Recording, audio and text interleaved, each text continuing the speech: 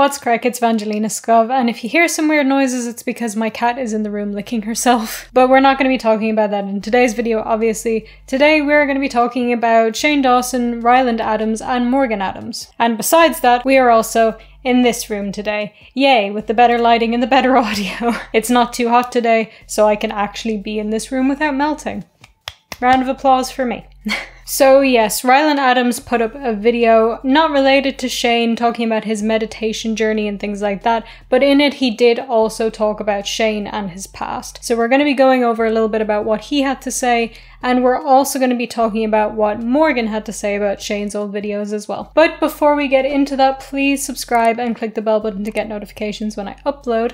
And if you want to, you can also check out the memberships with the little join button right beside the subscribe button. But on to the video. So it's been a little while since I have covered Shane on this channel, so if you need a little bit of a refresher or you don't know what the hell's going on, let me summarize it as briefly as I can just to give you the main points of what you need to know to understand what Ryland is talking about. Last year, Tati Westbrook put out a video called Bye Sister, which was 40 minutes long, and basically her saying that James Charles was a terrible person, and after that everybody cancelled him, hated him, and thought that he was a lot of terrible things and that he had been manipulating straight guys and things like that. Now everyone was very quick to jump on the screw James mentality, including, unsurprisingly, Jeffree Star, because Jeffree does tend to get involved with any drama that he possibly can. Don't know if it's just good for business or he can't help himself, but that's just what happens. Now after that whole debacle, James cleared his name, everything was sort of okay-ish, people still didn't like James, but some people did. It's just the way YouTube goes. But a little while ago, new evidence came out pointing to the possibility that Shane Dawson and Jeffree Star had orchestrated the entire Bye Sisters scandal. Now obviously Jeffree Star got a lot of hate for this, but Shane got the brunt of it, mostly because Shane had been seen as this empathic person who would never do anything to harm somebody else, and people were shocked by it. But another reason that Shane got so much of the hate was because people started to dig up his past videos, where he said a lot of racist things, did blackface, said a lot of sexist things, and made a lot of jokes about children that were really not okay. And thus came the attempted cancelling of Shane Dawson. Now, a couple other things happened after that, but you don't really need to know that to understand what's happening right now. So in present day, Shane hasn't been on social media and he hasn't uploaded anything to YouTube, although he does not upload to YouTube very frequently anyway recently, since he focuses on doing longer documentary type things and only does those every couple of months. However, now his husband Ryland has uploaded a video called My Past, My Present, My Future, 30 Days of Meditation. Obviously, by the title, this is not a video about Shane. But in the video, he does talk a little bit about the situation. And his basic message is that the person that Shane was then is not the person that he knows now. And he understands that Shane made a lot of bad jokes that he shouldn't have made and said a lot of things that he shouldn't have said. But he truly believes that the Shane that he knows and loves is not that Shane. Hello, I wanted to jump on before I started posting videos again to acknowledge what's been going on with Shane and Shane's past. And I didn't initially jump in and insert myself because I didn't want to add to the intense negativity that was circulating about all of these old clips. And I wanted to process and think for myself with Shane's past. I've been with Shane for 4 years, and a lot of these clips date 7, 8 to 10 years ago. And I understand that Shane's made highly insensitive and offensive jokes, and I know that while they were far in his past, it's hard to separate that person from who he is today, especially when you're seeing them in real time and your feelings are being hurt right now.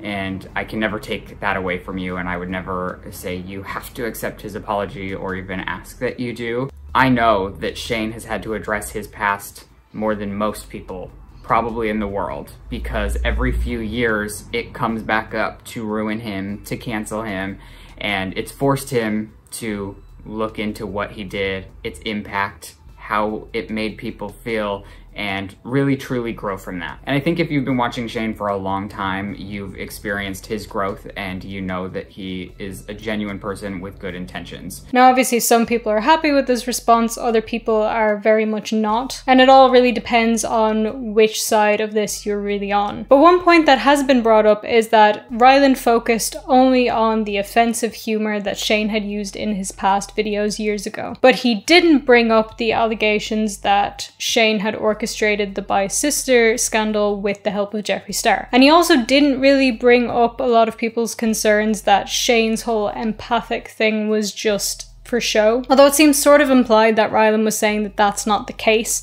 since he was pretty much saying the Shane that I know is loving and kind and all that. Now, although he didn't talk about the allegations regarding the bi-sister scandal, Ryland did actually tweet about Tati after she made her second video recently. And if you don't know about that video, in it she said that she had been manipulated by Shane and Jeffree and that she was sorry to James. If you want to know more about that, I have made a video on it, the link will be in the description. Anyway, back to Ryland's tweets. In those he did call Tati manipulative. So it's very clear which side he stands on there, although it's not clear why he didn't bring this up. It could be because most of the hate on Shane right now is focused on his offensive humor in his past videos. However, it could also be that Ryland doesn't want to bring this up on his YouTube channel in order to add more heat to the flame or heat to the fire. What is the phrase?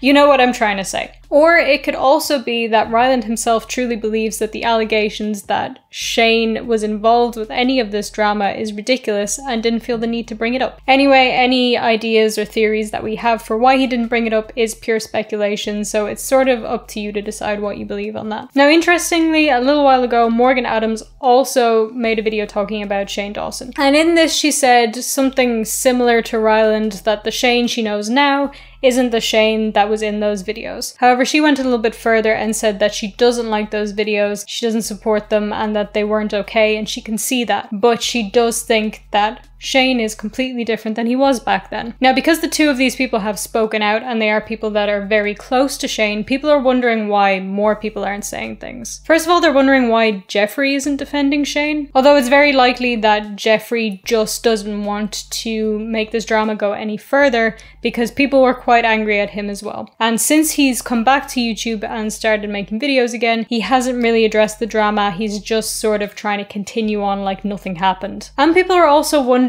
where Garrett is in all of this and why he hasn't stood up to say something about Shane. And people have also been speculating that they're not even friends anymore. However, just to reiterate, that is pure speculation. There's no proof of that. Nobody has said outright that they're not friends. But if it is true, it's a little bit suspicious. So is Shane a changed person or not? We don't really know. Is his whole I'm an empath thing sort of fabricated just to take the heat off some of the things he's done in the past? I'm still inclined to believe yes, but you can believe whatever you want to. And there isn't any proof of that. It's just how I feel. Anyway, do let me know what you think about this whole situation in the comments. Do you think that Ryland and Morgan are telling the truth? Do you think that Shane really has changed? Or do you think he's just the same person as he always was? Let me know that down in the comments. Anyway guys, that's going to be it from me for now. As I said at the start of the video, please subscribe and check out the memberships if you want to. And you can also follow me on social media. Like, comment, share, and do all the things that I am supposed to ask you to do at the end of a video, and have a wonderful day. Thank you guys so much for watching, and I'll see you in the next one. Bye.